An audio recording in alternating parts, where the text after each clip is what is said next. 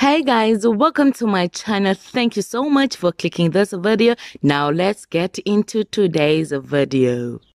Hello guys, welcome to my channel. Well guys, a lot of people are losing their loved ones of late because of COVID-19. A lot of people have come forward that they have lost their family members, friends because of COVID-19. The person who recently opened up about losing someone very close to her, it is award-winning actress Masasa Mbangeni. Masasa Mbangeni has revealed that COVID-19 has taken someone very dear to her. The scandal former actress announced on Twitter that she lost her cousin due to COVID.